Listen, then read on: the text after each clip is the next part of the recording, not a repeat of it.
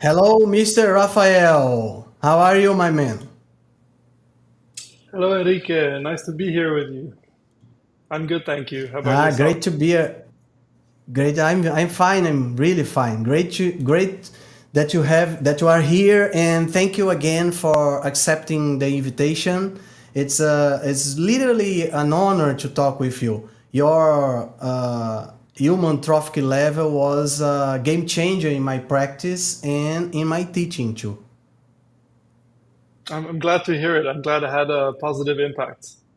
Yeah, yeah. So let me see. Let's start with your presentation. Tell a little bit about yourself. How did you begin this interest in anthropology? Tell a little bit. So my interest in anthropology, paleoanthropology, so the study of human diets and what we evolved to eat. I think my father really loved this topic when I was young. I remember him talking to me about it, and I think I forgot about it for many years through adolescence, and then it reemerged later on when I got interested in evolutionary theory, evolution by natural selection, Darwin's theory. And this really fascinated me, and I learned that it was the most powerful idea in biology. And so years later, when I read Gary Taubes's book, Good Calories, Bad Calories, Yeah. I became very interested in nutrition. And then, so I had these two new interests, evolutionary biology and nutrition. And so I decided that the framework for nutrition should be evolutionary biology. And that's how I'm here today, asking people to consider ancestral diets to fix their health issues.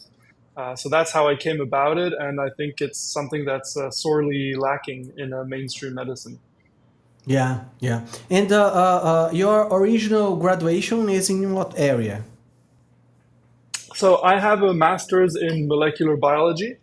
I also Ah, have a management studies degree that's totally unrelated. But my master's in molecular biology, and I did 4 years of a PhD, which I didn't complete during the time of COVID. But during those 4 years, I okay. did a lot of neuroscience experiments, working with rodents on a rodent model of schizophrenia. So I was Mm, using rats to look at the metabolic side effects of antipsychotics that we, typically give to patients because they generate a lot of insulin resistance, weight gain, other issues, and I wanted to study that. And I managed to have an arm of the diet trial actually on a ketogenic diet. So I interesting. got to do some work in that area, but unfortunately the results were never published because at the time they didn't like publishing negative results, null results. So Yeah. unfortunately, what we get in the literature is a very biased picture. Yeah, yeah. And how was the contact with Mickey Bendor and the writing of the article? Yeah, like most of the good scientific things in my life, they tend to start on Twitter. So I've been exchanging Mm, with Mickey for years and years. I think the first time we met may have been in low carb Denver. Sorry, before that actually, probably in Tel Aviv, in Israel when I went for a conference there for my PhD, and then in Tel Aviv where he lives. And then at Low Carb Denver in 2020, and also at the Metabolics Conference in Tel Aviv a few years later. So met him a few times and mainly through Twitter, but we decided to collaborate on this question that wasn't really addressed in the literature satisfactorily. Yeah, that's very interesting, and I'm a fan of your work. I'm a fan of the Mickey Bendor's work, and if you can tell a little bit to us, how was the evolution of our food? How was we were not always omnivores or carnivores. We begin as vegetarians, like let's say the herbivores. How was the pressure, the natural selection that made us switch from vegetables, from plants to meats, and then became the ones that we are today? Yeah, so we can think of it in by looking at two species in two different times. So during a time frame called the Pliocene, that's about 5.3 million years ago to 2.58 million years ago. In that time, there was a species called Australopithecus, and he wouldn't really look human to us. They were, standing upright, but they would look more like a chimp maybe than a human. And they would eat fruit, vegetables, small insects, lizards, tubers, that sort of diet. So it was really sort of very high in fiber, not very energy dense, scavenging, and also gathering and very small prey. So this would, in one way of calling that, would be a low quality diet. Not because it's bad for the species, just because it's not very dense, it's not very caloric, it takes a lot of time, you have to spend a lot of time chewing, eating, you don't have a lot of time for other things. Then They were in the they were Pleistocene, yes, please. already sorry, they were already in the ground, or they were still in the trees, They Australopithecus? were already on the ground at this Yeah, point.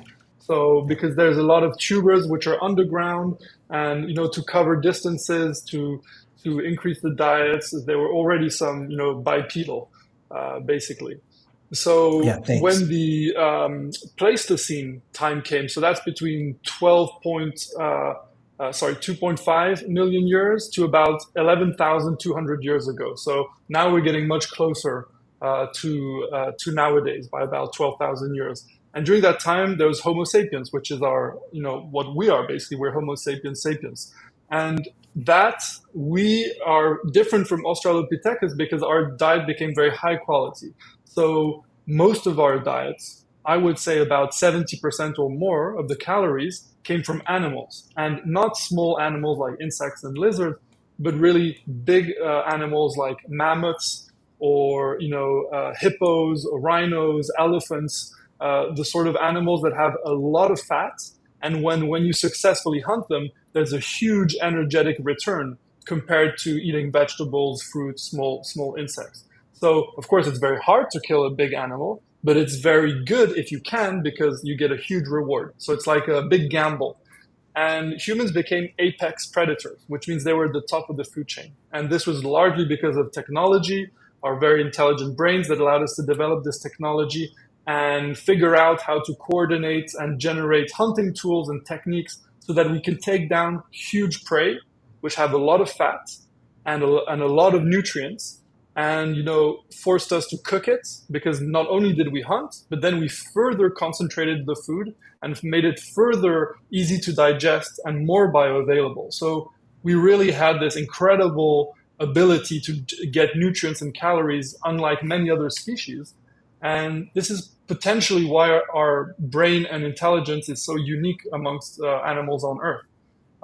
Food probably has a big role to do with this. There are other reasons than food, but food and fat and calories and animal foods are a big part of it.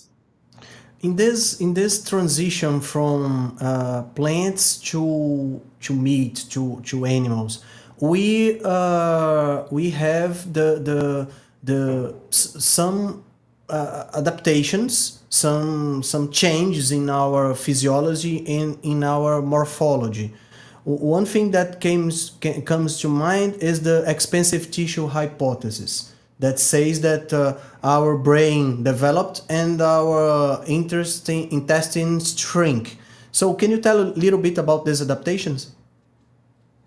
Yeah, so looking at the brain and the gut anatomy is a very good thing to look at because it really helps you understand what foods likely came through our guts and our mouths. Because unlike hind gut fermenting animals or herbivores, who basically have to spend many hours a day eating low quality, meaning high fiber, low calorie foods, they use these foods to ferment in their various rumen, for example, and the bacteria basically turn the indigestible cellulose into fat, and this allows them to extract a lot of energy, but it takes a lot of work, a lot of time, a lot of fermentation.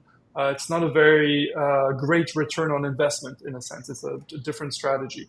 For humans, we went a totally different way. Our guts shrank because we cooked foods and because the foods were very calorie and very nutrient dense. So we didn't need all this added surface area and fermentation chambers to extract energy from low quality foods. And this high calorie, high nutrient density diet really is what you need if you're going to grow a big brain, because the brain, a lot of energy that we expend is just our brain running in the background, doing its day-to-day operations. It requires a lot of cholesterol, a lot of fatty acids. It's very expensive tissue to build, and you can see it in children. I mean, they take so many years to develop to full size and to mature and to become intelligent because the brain requires so much energy and developmental time. And you need a certain gut to do this. And that's why our gut adapted to eat the foods that were going to allow us to achieve this brain building project that we achieved.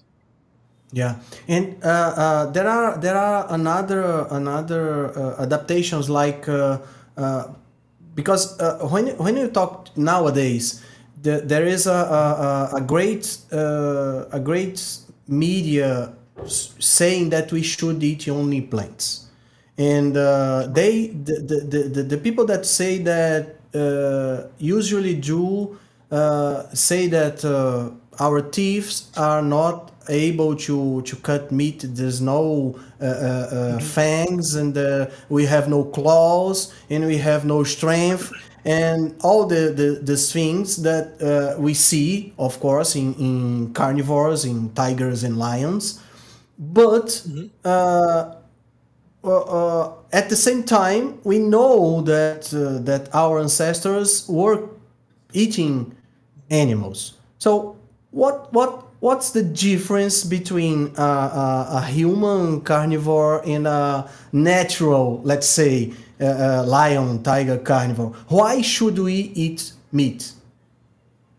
Yeah, so that's a really important question, and how we classify ourselves really tells us what we think about the diet we should be eating. So typically, the mainstream, I would say, consensus view is that humans are omnivores. And there's some truth to that. It's true in the extent that we can be healthy on an omnivorous eating pattern with plants and animals. That's correct. However, in terms of formal classification of our species, I would argue that we're hypercarnivores. And I think it's a very good argument for that. The reason the term hypercarnivore sounds extreme in the mind of people, but there's a technical meaning. The technical meaning is 70% or more calories from animals.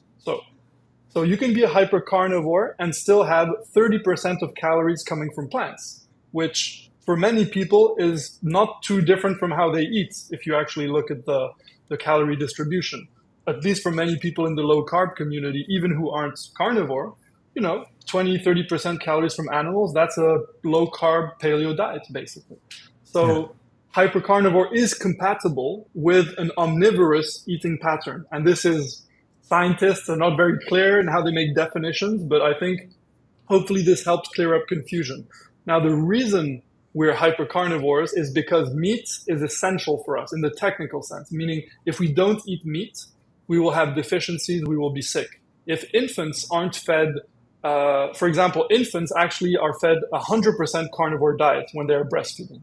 It is animals, calories coming from animals, right? At the very basic level. So this is the natural way that humans develop brains, they develop it on a carnivore diet from their mother.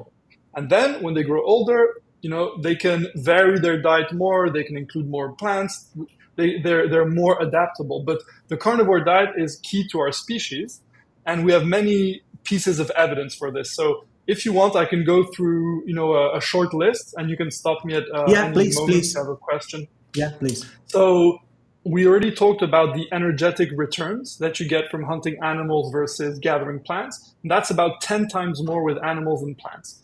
So from the advantage perspective of our species, it's very clear. If you can hunt animals, you should hunt them, basically. Yeah. So that's why herbivores and that's why herbivores keep chewing all day long, just because they don't have enough energy to extract from that. Right. We can even see the difference between a wolf and a cow. The wolf hunts and rests most of the time and plays, and then goes hunting. A cow has a different strategy, and one is a carnivore and the other is a herbivore. So we fit more. We're actually more carnivorous than wolves if you look at the stable isotope data. So this is one very important line of evidence. There's something called a nitrogen-15 stable isotope. And this is a form of nitrogen that we can look at in human fossil collagen. So fossils from humans that still have collagen in it, collagen residues, if they're around 50,000 years old, we can use this technique to look at where the nitrogen comes from. Does it come more from plants or more from animals? And when we look at the ratios of certain of these isotopes, which are forms of nitrogen, we can put you, more or less close to carnivore or herbivore or that sort of thing, or even protein coming from the sea versus protein coming from the land. You can do it with carbon, you can do it with different atoms. When you look at this whole area of study, it's very clear. Humans are as carnivorous of wolves, if not even more.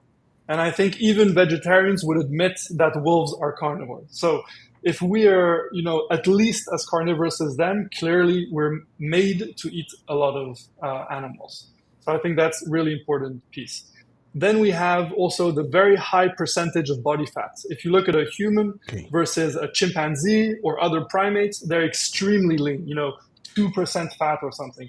A very lean human who looks, very good at the gym, a man, is going to have maybe 9%, 10% fat. So way more than the normal chimp.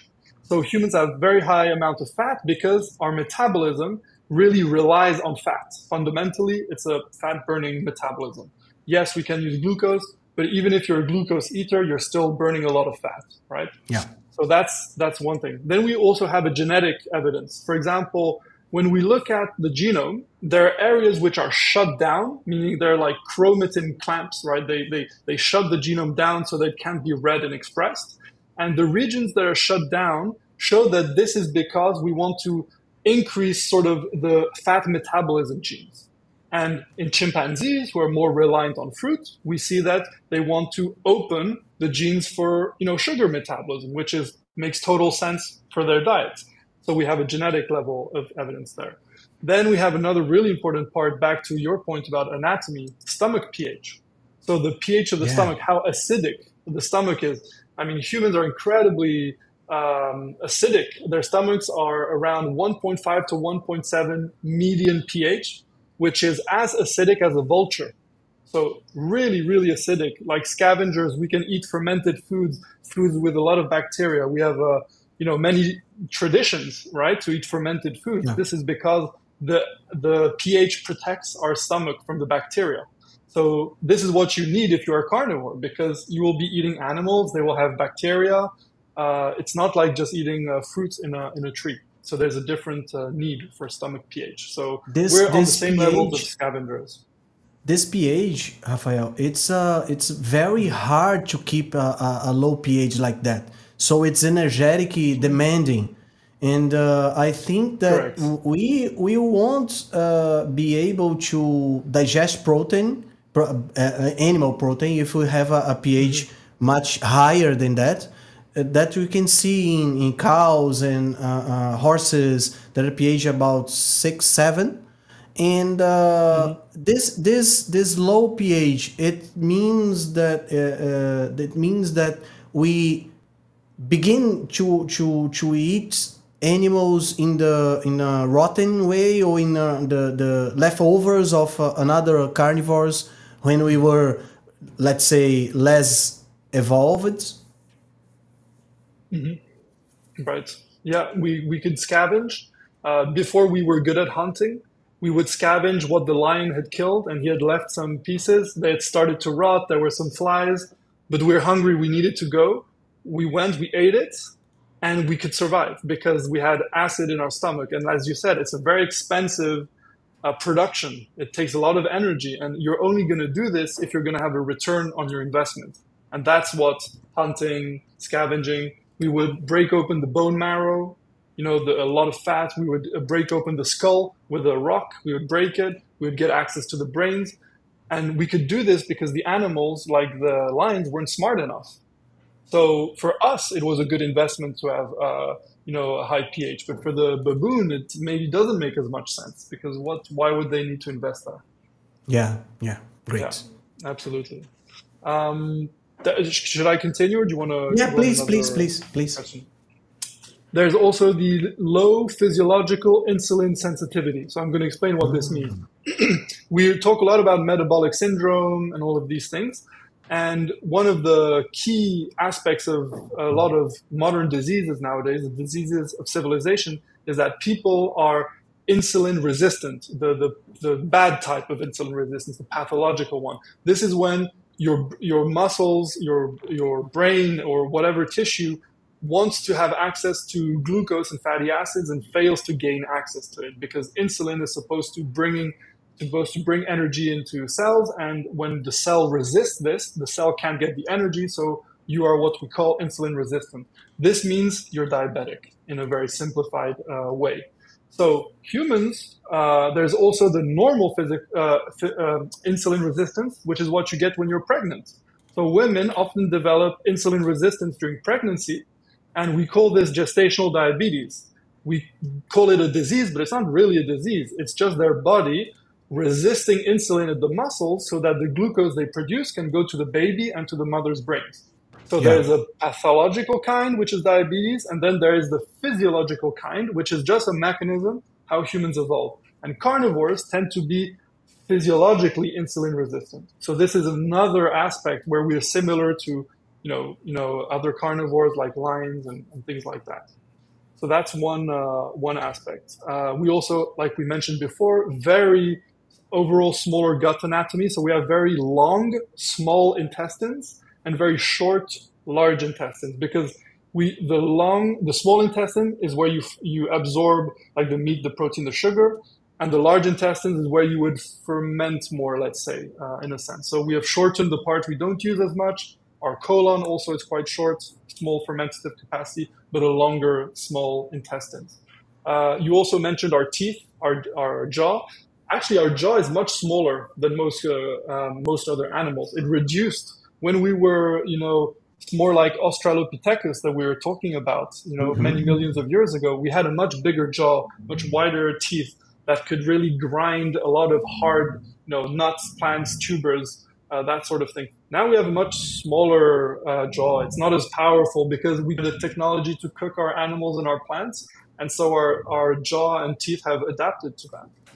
So that's, one other example. There's a really cool one. We have a shoulder that's actually made for throwing.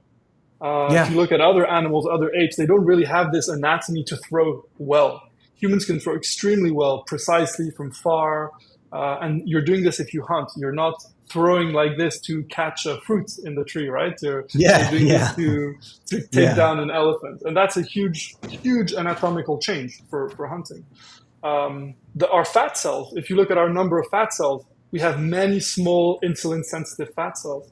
So we have 4 times more fat cells per unit weight than other primates. So the primates, they don't need fat tissue, to fast, for example. They don't need it because they're eating all the time. They're eating the trees, the fruits, the tubers. We have fat cells that really say, yes, these species need to fast, and they need to, be able to absorb the fat and be insulin sensitive to it. We live long, right? Much longer than many other chimps. species. And one speculated reason, it's because it takes time to become a good hunter. In tribes, the experience peaks around age 40 years old. It's probably when they're very strong physically and have a lot of experience. And you're not gonna, get there if you only are very like a dog where you live 15, 20 years. You're not gonna have the hunting experience necessary. So that's one other aspect. Let's see, dental caries. When you go to the dentist because you have a carie, that didn't exist more than 15,000 years ago. Those appeared in the human remains record about 15,000 years ago. So again, we know why people get caries. I think this is probably one of the most accepted facts in medicine. Sugar gives you caries. So this is not something we have been consuming in large amounts continuously throughout the year, like that. So the teeth tell us a lot. And lastly, it's not anatomy, but it's actually a behavioral aspect. And carnivores have a lot of social flexibility. They divide labor, they share food, and they alloparent, meaning that they don't just take care of their children. They tend to take care of the children of their cousin or aunt, or they take care of other children. So these are all overlaps behaviorally that also suggest we're carnivores. So it's not just the anatomy; it's also the hunting and the behavior. So there are many, many, many reasons why we're carnivores. This is why I think I like to tell this, and I'm glad you're asking me the questions, because this is not usually discussed in nutrition conversations. But I think it's the real science about how you decide. Yeah, and the things you said about fasting, I think this is one of the main reasons that we have the health crisis that we are in today, because we are made to fast. We have the small cells, many small cells, adipose cells, and at this time of our evolution, we are not fasting at all. I think the average human are eating about 12 to 16 hours a day. It only stop eating when we are asleep, and even there's some people that wake up in the midnight to make a snack. Then it's very interesting that you say that, because recently we have an article in the American Heart Association blog. I think you have read it, that says that fasting increased 91% the chance of cardiac death and CVD, cardiac disease. And it's interesting that the medical profession and the nutrition profession don't even knows about that you are saying. Yeah, it's really like waking up from a bad dream, but you're still in the bad dream. You're still in the nightmare, because it's like having physicists who don't really understand that the Earth is going around the sun. In medicine, nutrition, people don't understand that what we ate in the past strongly informs how we should be eating today. And as long as this fact isn't appreciated, taught in medical school, taught to nutritionists, we're going to be stuck doing the same mistakes again and again and again. And this is why it's not a sexy idea to talk about evolution, but it's also what's needed to get a meaningful conversation. So saying that you're going to increase your risk of death because you fast in a species who's exquisitely adapted to fasting, because we can produce ketones amazingly easily. Infants, when they're born and breastfeeding, they produce ketones, and they produce ketones on a diet that's 40% lactose, so 40% carbs. They're still producing ketones.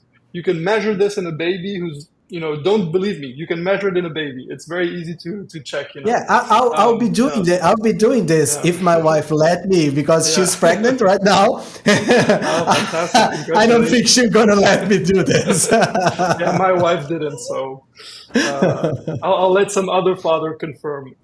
Yeah. But Yeah, like even compared to dogs, a dog doesn't have to eat every day. He can skip a day, but he's not going to go into ketosis. Humans, we skip, one day, half a day, we go into ketosis so easily. We're really strong fat burners, and we're also endurance animals.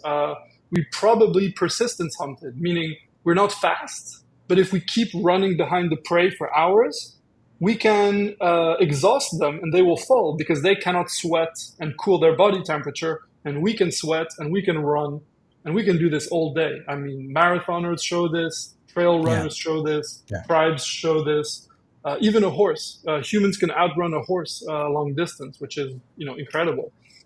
So clearly, you need a fat-based metabolism to do that. You cannot be reliant on a portable source of glucose with you. So there are so many lines of evidence for this. Wow. And that's interesting because today we have this I call vegan agenda. I think we can call that, and it's like going backwards from what we should eating, and it's like an ideology because it doesn't have a solid science to back them, but we see they are advancing, and the people are saying that, and we have this in nutrition, that vegan diet is more healthy than a diet that includes meat. But what's your opinion about this? What's your opinion about veganism? Is it sustainable? Is it possible to be a vegan without some supplements? Because some people say to me, but and that shows that the evolution knowledge is a little bit complex and mistaken, the people of the lay people. But can't we adapt to be vegan? So what can you tell about this? So this is actually a really important point because oftentimes people say, look, humans adapt, over a couple thousands of years, and they always give the same example. They say, look, we can digest lactose, right?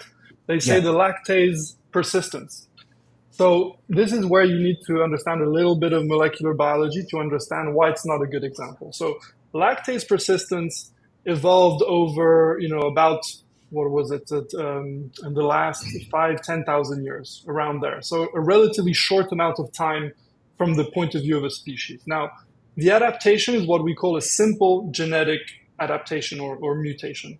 So we have the mechanism to digest milk, right? All babies digest the mother's milk. So we all agree we have this mechanism. The ability to keep digesting it during adulthood is simply not letting it turn off.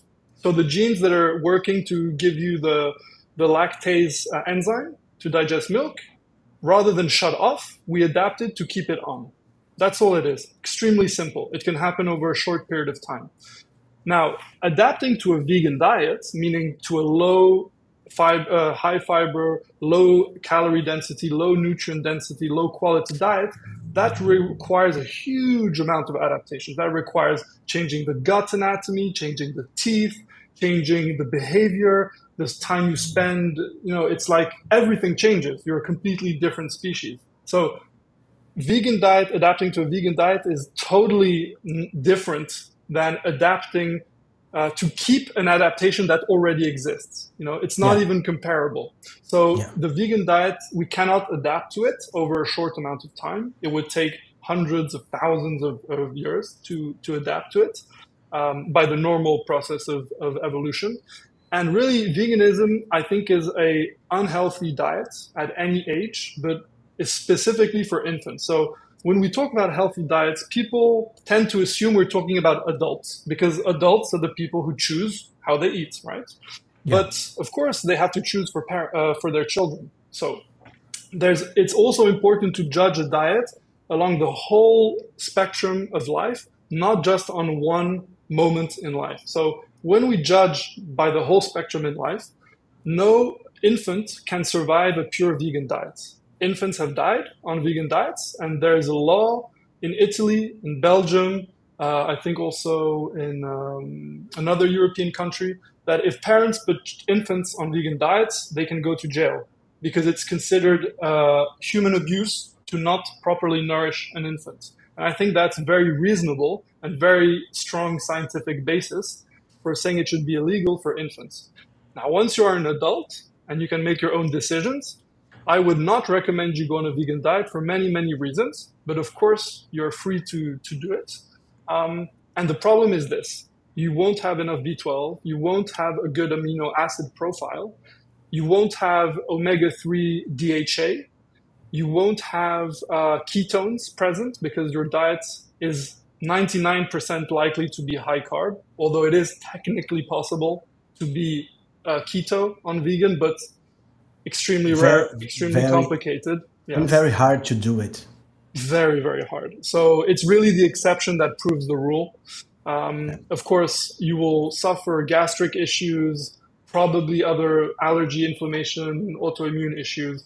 But it's possible that coming off a terrible junk food industrial diet, for a while, you may feel better. That's true. That's possible. It happens. So generally, we work. So if you come to our medical clinic, we will work with vegans and vegetarians, but we will never give you the impression that it's healthy. We will tell you the truth, and then we will help you make it, less bad as possible. But we will encourage you to consider a higher quality diet for your health and for your mental health. So if you're a vegan vegetarian, you want to come work with us, please do. And if you want to challenge us, please do. We encourage all our patients to challenge us, send us papers, share videos. We're very open to discussing because these are hard, complex issues. And we all came from a place of ignorance at some point. So it's totally fine. I don't think it's a good diet to have really at any age. Yeah, and we have here in Brazil a nutritionist that is vegan, and he is very it's a very influencing person, and he's keeping going on podcasts and things like that. And recently I saw a video that he says that humans are not meant to eat too much proteins. And he says that the human breast milk only have 6% protein. And that's a reason that if babies that are growing don't need protein, adults don't need protein too. That's his argument. What do you think about that? It's a very clever argument. I have to give him credit because I can see why this is very convincing to people. And a lot of vegan influencers, they may be wrong, but they're not necessarily stupid. So we have to give him credit for that. So in this case, it is true. Breast milk has about 6 to 8% protein, depending on the stage, because the amount of protein changes throughout the first month. So first you have colostrum in the first days when the baby is born. Then you have called the first milk. And then you have the mature milk. And even the milk when the baby is feeding at the beginning and 20 minutes later is different. The first milk is actually lower in fat and higher in other nutrients. And then after 20 minutes or something of breastfeeding, it's higher fat. So depending when you measure the time of life, it's very different. So it's not so easy to generalize. But in general, yes, it's relatively low protein compared to the amount that we need as adults. And I think there are probably multiple reasons for this. But the first one is that it's not that protein is bad, it's that fat is really important. And so you want the diet to be high in energy. You want it in lactose, in carbs, and you want it high in fat. And you keep protein to whatever the body needs at minimum, but it's not beneficial to go higher protein. So that's the first thing. Second of all, baby is what? It's very fat and it has a big head, right? So it's high body fat, high percentage of cholesterol in the brain, all of this. So you don't really need protein for this at that stage. That's not what you're sustaining. Once you're an adult, right, your head is smaller compared to your body, and now your body has much more muscle mass. So your needs for protein are going to adapt now that you're an adult. So this is very easily explained by looking at the developmental phases in life. And I think it's a very intuitive concept that these things change depending on your phase, right? So everyone understands that you cannot feed a baby a salad when they are 3 months old because we know their digestive system is not adapted. And so it's the same things for these other aspects of micronutrients. Once the baby is, away from the mother, the immune system has been formed by all the immune factors the mother has given them. So they're more able to interact with the outside world, with different foods, with different bacteria. So this is always changing and adapting. And I think this vegan argument is trying to tell us to forget these complexities to give us a simple argument. And this is rarely correct, of course. Yeah. And we can see that we see older men, elderly, that we have sarcopenia. That is a loss of muscle. And we see this sarcopenia going forward in a very rapid way if you don't have the adequate diet, and especially if you don't have the adequate diet and the physical activity. So, but some people that have dysphagia, that it's the problem to eat, to chew.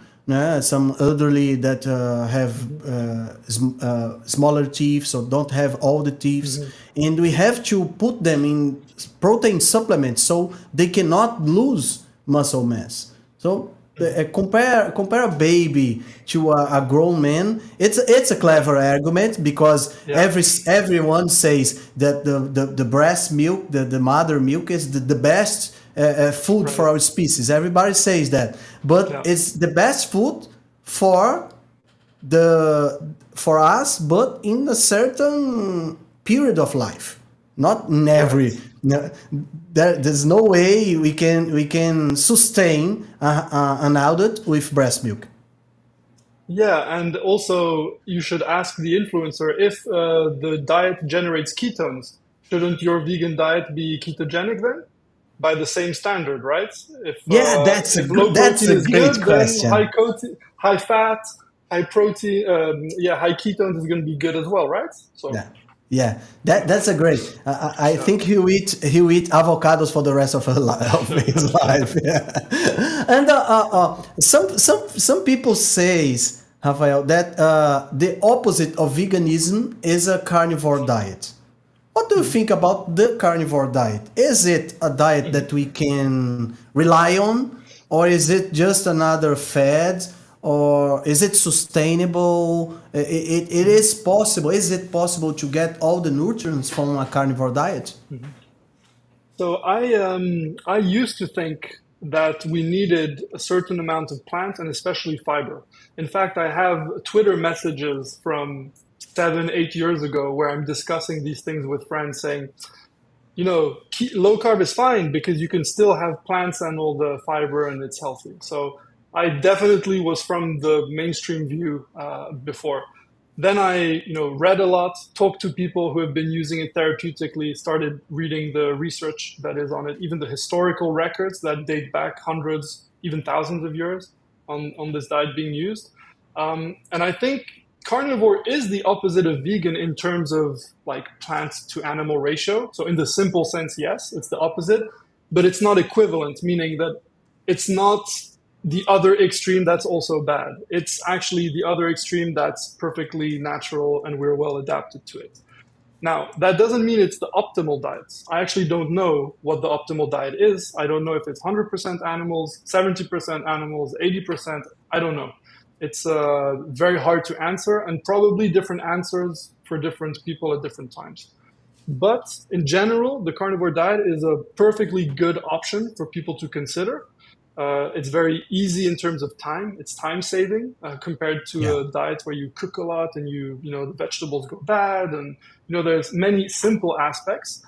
It's also a bit more complicated socially, of course, when you can't have the pasta, the bread, the cake, all of these things. So there is good aspects to it and bad aspects to it, but I would say the bad aspects are mostly social, or even cost. If you can only have access to expensive meat, But if you plan, if you budget, normally like I'm going to focus on eggs, ground beef, butter. These things are not that expensive, and you can have a very high quality diet for not expensive at all.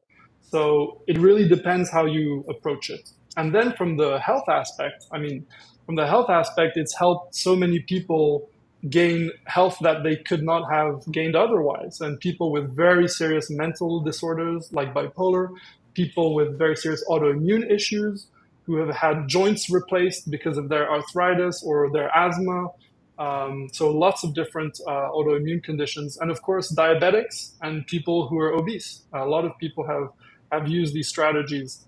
And very interestingly, anorexics. So although the carnivore is now known for weight loss, actually anorexic people who are extremely, close to dying because they're so lean and low fat, they have been using it because it helps regulate appetite. It helps fight food addictions. And this is really interesting because maybe it's the low carb, but sometimes low carb is not enough for everyone. And sometimes carnivore takes them this bit further so that they can free themselves of addiction.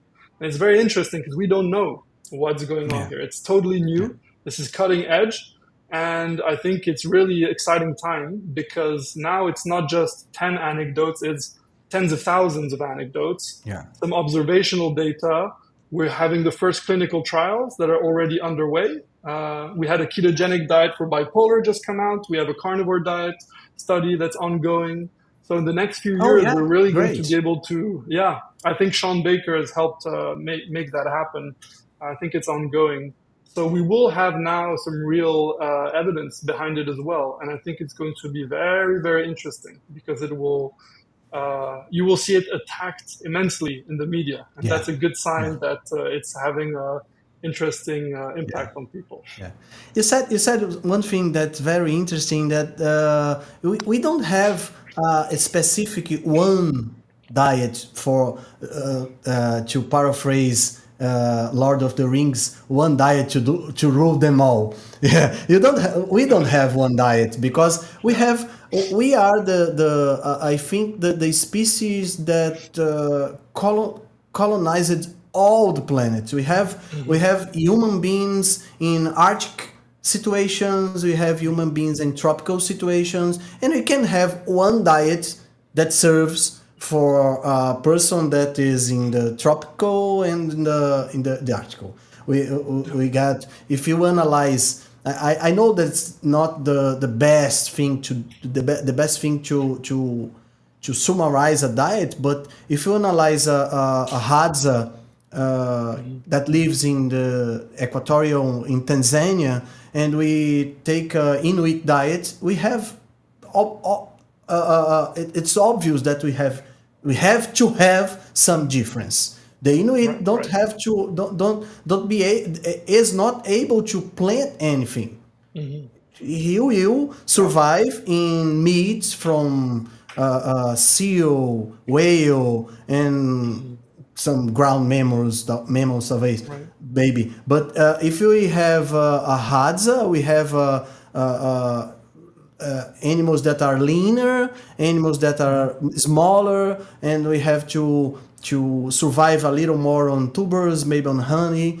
So our evolution and our spread through all the biomes in the earth made us omnivores because the environment was a great pressure for our.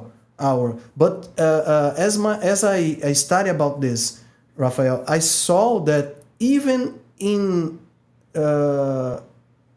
populations that usually eats a lot of plants, animal foods are praised.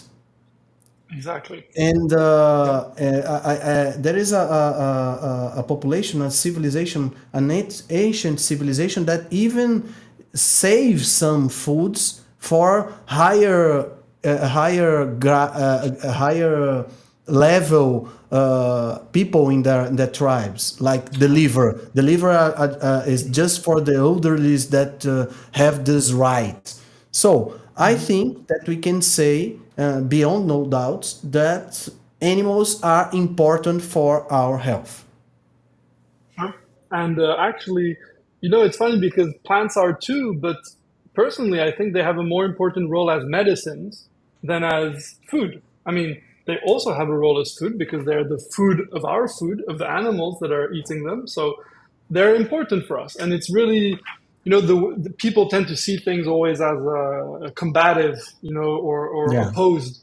But in this sense, I don't think it's the right way to conceptualize it because yes, humans are hypercarnivores for all the reasons we said, but it's beautiful and amazing and very enriching to understand that we're extremely well adapted to consuming, like you said, diets from all over the world. I mean, we're really unique, I think, in this way. There are very few animals that have as varied a diet as humans can, especially because humans can cook, so they can Yeah. really make it even more varied and take things that are totally toxic and make them not bad or even good. And that's incredible, right? It's a testament that we're a very unique species and our diet is complex. So this is why this vegan versus carnivore, it's missing the point. It's yes, we're hypercarnivores, but there's incredible variety.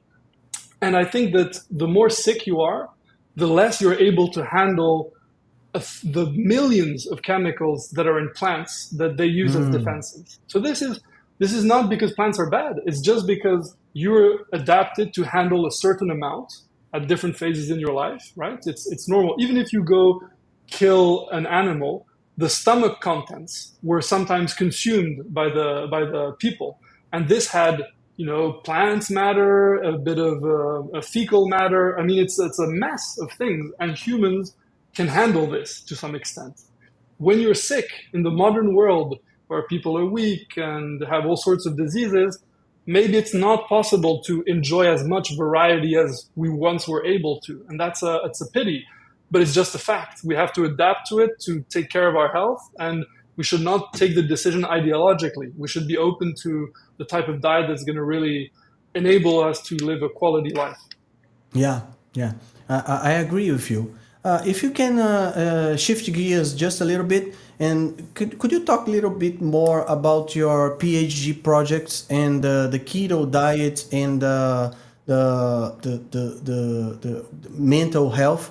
I'm Mhm. asking this because I recently read the Christopher Palmer book, Brain Energy. It's a Nice. great book. And Yep. my wife is a psychiatrist. It's getting graduating in psychiatrist, and I have some patients that I'm trying to introduce in a keto diet for that matter. So can Mhm. you talk a little bit about that? Yeah, so at the time when I started my PhD in 2018, I was at Universidade do Minho in Braga, in northern Portugal, and I was part of ESR, so early stage researcher. And these were projects that were sort of prepared. They already had the topic ready. So I was looking for a program, and I came across this program, which was looking at the metabolic side effects of antipsychotics in a rodent model of schizophrenia. So this, in theory, had nothing to do with keto. But of course, I was hugely interested in it, so I managed to get the keto diet into some of the rats to see how they would react. So that was the goal of the study. Now, I would love to say so much more about it, but unfortunately, I never got to publish the results, and some of the data I couldn't finalize. So I have the data on the weight, I have some of the data on the behavior, but some of the data of the blood, but it's not a complete picture. But essentially, I can talk to you about the general concepts behind Yeah, ketogenic diet and schizophrenia.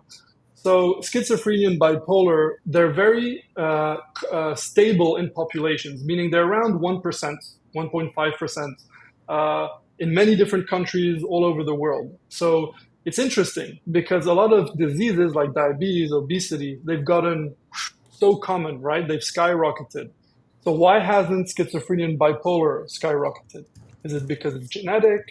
We don't know, right? So it's an interesting question.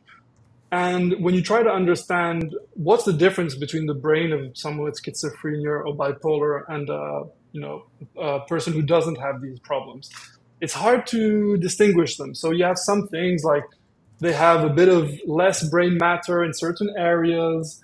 They may have different levels of GABA and glutamate, the excitatory and calming neurotransmitters. So we can look at these differences, but we're not exactly sure.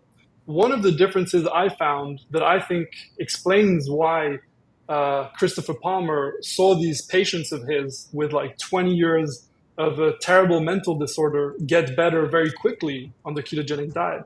I think it's because it changed the energy state of the brain. What is the energy state? The energy state, there's one way to think of it. It's the redox state. So reduction, oxidation, it's shortened to the redox state. And this is basically like the charge of a battery. The processes in your everywhere, not just in your brain, but everywhere in your body is oxidation, reduction, oxidation, reduction. That's how you get metabolism, energy, everything. And the redox state in the schizophrenic bipolar brain is very imbalanced. It's very high in NADH and low in NAD+. And this is a sign of an energy crisis that shouldn't be the case in the brain. And in part, it's maybe not insulin resistance of the brain like in Alzheimer's, but it's something similar where the energy is not stable. And this means that the neurotransmitters that require a stable metabolism get produced in the wrong amounts, and the wrong signals get sent to the brain. So people can hallucinate, people can get paranoid. The brain is dysfunctional, basically. And when the energy source is not stable, then dysfunction happens. So I think this is the very basic, simplified theory behind Christopher Palmer's book, Brain Energy Metabolism. And actually, he was very kind. He advised me in 2018, 2019 on the PhD, how I should, consider to conduct the experiment. So he was very helpful to me personally.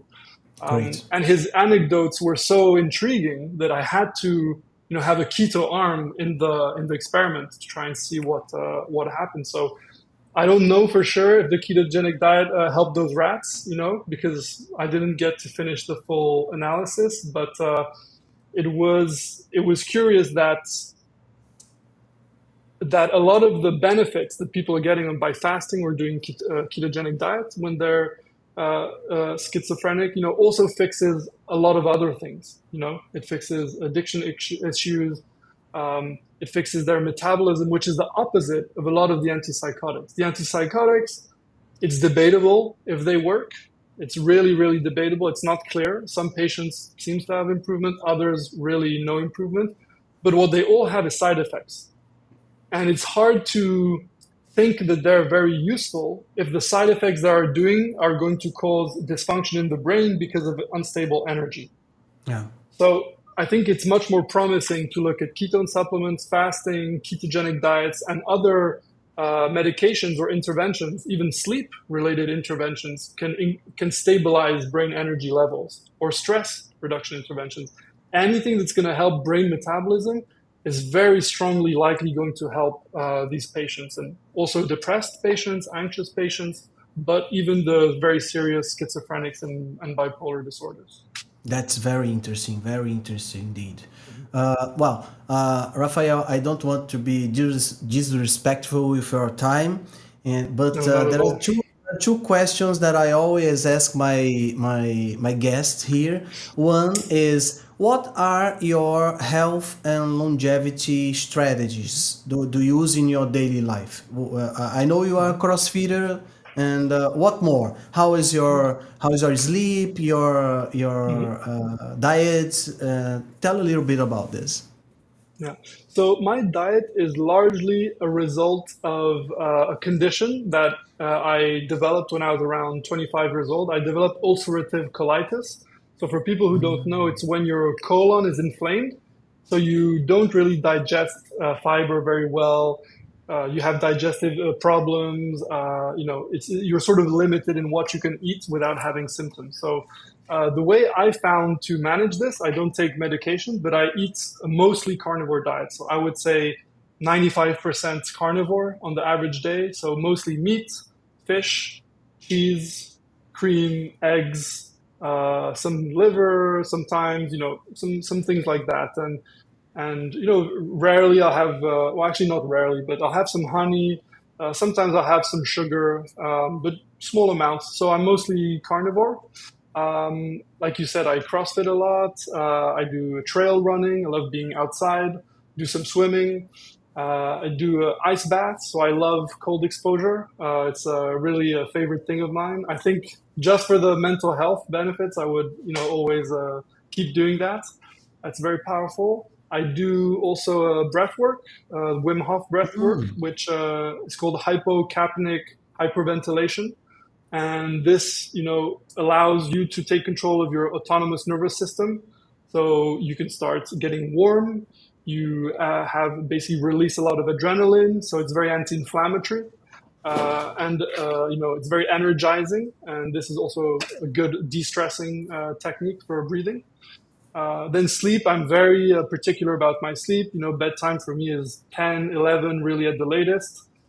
Usually I get up, around 6 a.m. So I'm very consistent. I'm a good sleeper.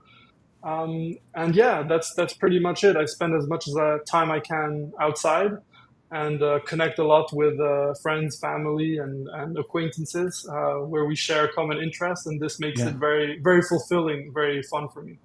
Great, great. And the other question is, I always ask for a book recommendation, one that impacted your life, regardless of the subject. It could be on any Hmm. subject. Do you have any jewel for us? Hmm. Yeah, actually, I have two authors. So one impacted me very directly. That's Gary Taubes. He's a science Yeah, journalist, very famous now in the low carb keto world. So good calories, bad calories. But he also wrote Why We Get Fat, The Case Against Sugar, The Case for Keto, and the latest book, Rethinking Diabetes. That yeah. I still have to read. Actually, I haven't read that one. So any of his books by Gary Taubes is great. And then there's also Nick Lane. He's Nick Lane. basically he's the guy who studies the origins of life. So from Yeah, a chemistry yeah, biochemistry perspective, so you know him, yeah. and he's great. He wrote a book on oxygen, on mitochondria, on evolution, on the question, what is life, and the chemistry of life and death. So all of his books, especially the mitochondria one, I think is for Yeah, the low Power, carb Sex, world. and Suicide. Yeah, Yeah, yeah, I exactly. have this one. I All have his this one. books. It's an absolutely great book. Oh, nice, fantastic. Yeah, so any of the books from these two authors, Gary Taubes and Nick Lane, they're fantastic. Great. And when is it that is your book coming out? Are you writing some? I haven't thought of a book, but maybe one day, maybe one day. You put the idea in my head and it will grow. Okay. My friend, thank you very much for accepting the invitation. Thank you very much for being here. It was a great talk, and I hope we meet in the future in person. Who knows? And in a convention or when I go in France. Mhm. I really loved our conversation. Thank you very much. Thank you, Enrique. It was a pleasure. It was very, very cool for me to talk to you. And congratulations on everything you're doing and all the good advice you're putting out there. So please do it. I work with a Brazilian girl who would be very happy that you're helping Brazil get out of the junk food problem like so many other countries have. So anything I can do to help, but please just ask. And yeah, I hope we meet at a conference soon. That'd Thank be you. great. That'll be great. Thank you. Bye bye. Thank you. Bye.